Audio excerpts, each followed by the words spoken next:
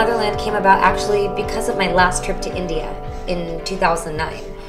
I went to India for my brother Milan's wedding, and it was a magical experience. Arranged marriages and family prophets and astrologers and learning family history, and then also dealing with some coming of age experiences.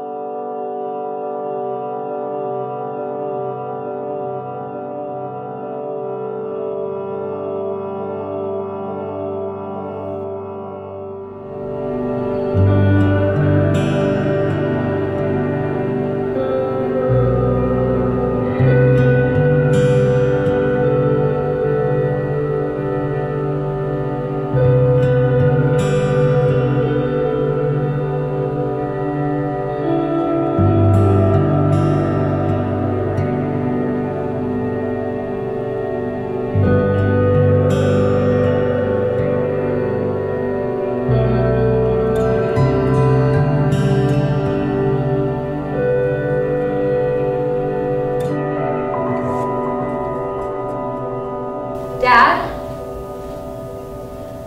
I just wanted to let you know I'm home.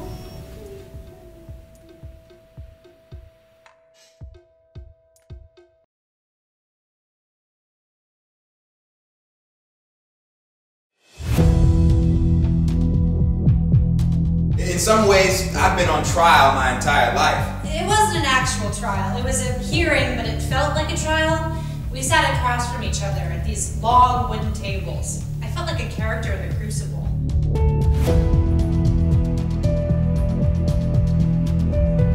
See, it became almost immediately the matter of Anthony-Cohen, which I couldn't help thinking looked like what our last name would be if we got married. I get an email from the Office of the Vice Provost of Institutional Equity and Diversity. I'm told to come into the office at my very earliest convenience.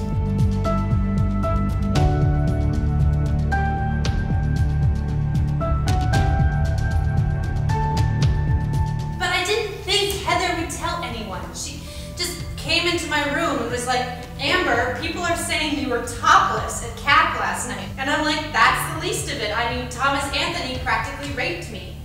I knew immediately I'd said something I couldn't take back.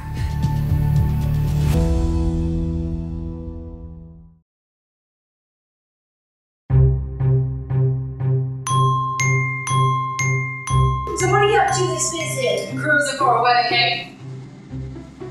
You are getting married? I am! I never seen it. Why didn't you tell me? I just did. Okay, that diamond girl. Let me see that bling. Beautiful ring. So you doing down here? Yeah. Oh, your mom is dying all over in her grave right now. She is watching. And she is so stinking mad that she's not here. I am gonna make your cake. Oh, that would be amazing.